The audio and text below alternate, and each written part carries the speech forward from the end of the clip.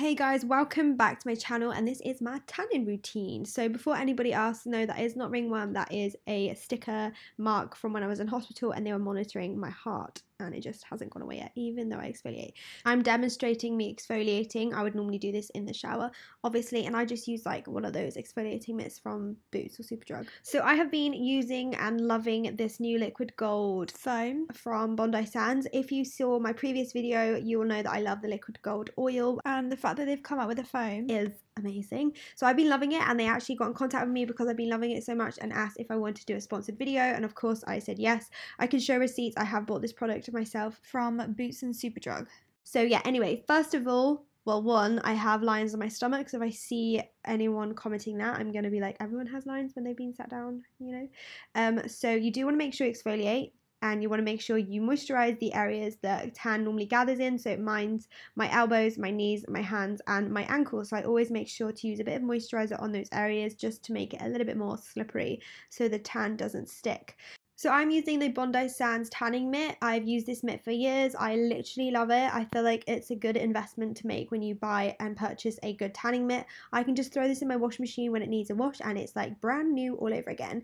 I always work from the bottom to the top when I'm tanning, and I use about 3 pumps each time I pump it onto the mitt, and I work in circular motions because I feel like this really buffs it in. It's kind of like self-explanatory when it comes to tan. You just need to buff it in really well and just make sure all the areas are even, and it doesn't really matter if it starts drying like a little bit patchy, because as long as you've gone over that area with the mitt, once you wash it off in the shower, it'll be totally fine.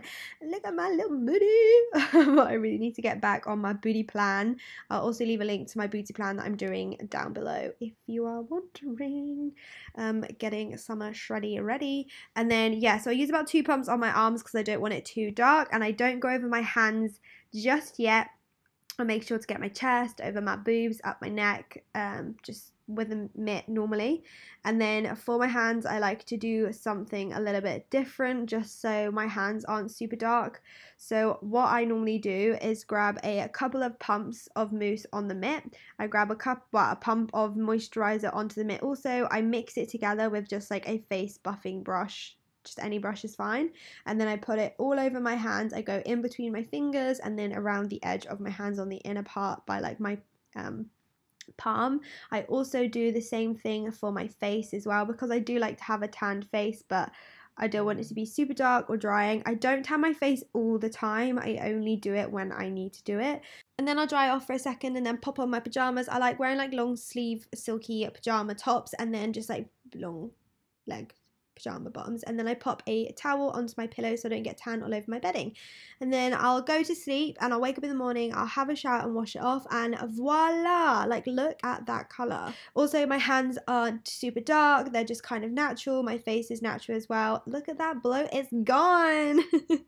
I love the morning so much. But yeah, as you can see, the tan is amazing.